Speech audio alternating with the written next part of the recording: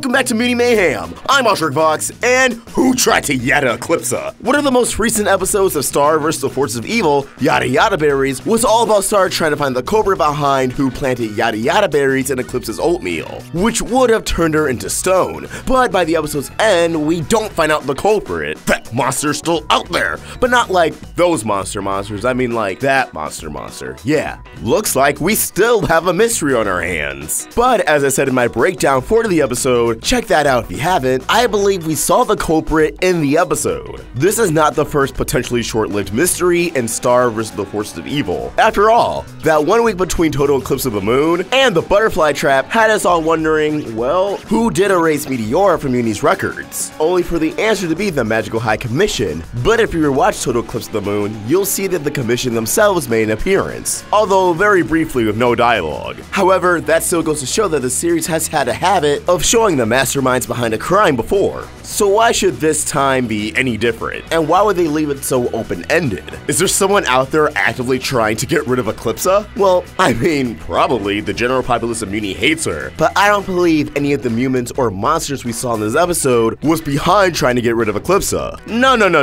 I think the person trying to turn Eclipsa into stone was Eclipsa herself. Plot twist. Now I know what you're thinking, alright, that's crazy. And it sounds like you're just trying to paint Eclipsa as the villain, when she's supposed to be in this morally gray area. And, well, I don't think Eclipsa is a villain at all, but I think her being behind the Yada Yada Berries actually feeds into that moral gray area. So first, let's look at all the evidence. Starting with Manfred. When he's first petrified into stone, everyone is shocked, including Eclipsa, giving us the idea that she was unaware of this entire situation. And I do believe Eclipsa's reaction here is genuine. However, do you guys notice that after this scene, Eclipsa is moderately calm, even by the episode's end? She never acts as if her life is in danger. She just shrugs it off, yeah, people don't like me, but if someone got that dangerously close to an assassination attempt, you think that she would be kind of concerned, maybe of the security in the new Muni castle, but no. Now she does say she can't let these assassination attempts rule her life, but I think there's a difference between letting it rule your life and being a bit more cautious. This doesn't make anything definite, I just find it questionable, even if you could argue, well, it's in Eclipsa's character. But this takes us to our second piece of evidence and question: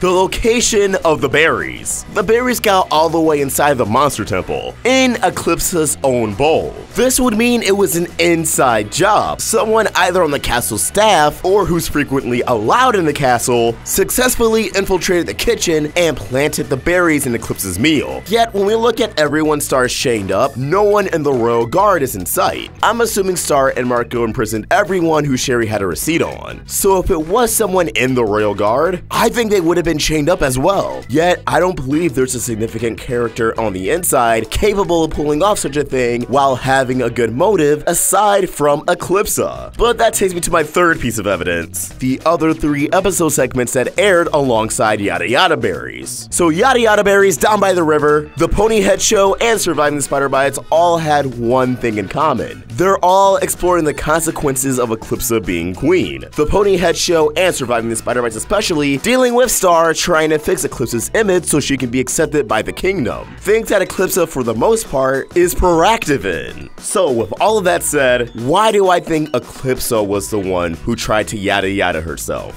Well, it was an attempt in something she still pulled off by the episode's end: gain the trust of Muni. Look, we know Eclipsa's golden rule: she does what she has to for herself, and something that would be very beneficial to herself would be getting the respect, admiration, and trust of her kingdom. I think Eclipsa intended to turn herself into stone, knowing that Star, Marco, and maybe Glossric would all come through and undo the properties of the Yada Yada Berries. And in the meantime, while she's petrified, there would definitely be suspects who would be taken in. But once Eclipsa was freed, she still would have given her speech and set them all free, still acknowledging that she needs to gain Muni's trust. And from her eyes, what better way to do that than to set herself up so she could come forward and say, look, I'm trying to change. I don't blame anyone for trying to do this to me, but all I'm asking is for you guys to work with me. I think that would have been the opposite of what everyone's expecting, thus hoping Eclipsa get off the hook. Now, I don't believe this is evil per se, but it certainly is manipulative. If this turns out to be true, yes, Eclipsa would have good intentions, but she definitely went about it the wrong way, people being imprisoned as a result. Something I believe Season 4 is trying to accomplish over Season 3 is truly painting Eclipsa as this morally gray character, and just because she's not a full-time supervillain doesn't mean that we can fully trust her. Now maybe the culprit of who tried to yada yada Eclipsa will remain an open-ended question, and will just be left to our imagination. Or as more and more walls begin to crumble, this will be another revelation to push Star away. By the end of surviving the spider bites, Star already seemed to deter a little bit after learning that Globgor ate King Shastakan, lying to Eclipsa about the spellbook's remains. I'm very excited to see the rest of the season because I think Eclipsa's character is only going to get more and more interesting from here. But let me turn the question over to you guys. Who do you think tried to yada yada Eclipsa? Let us know in the comments below, or tweet your thoughts to me at OshRockVox or at Roundtable Vids. We're also on Instagram. You can help the Roundtable grow by either becoming a member of the channel or supporting us over at Patreon. Link in the description. If you enjoyed this video, please throw it a like and subscribe to the Roundtable so you never miss any of our great cartoon content. Thank you for watching, and I hope you have an awesome day. OshRockVox out.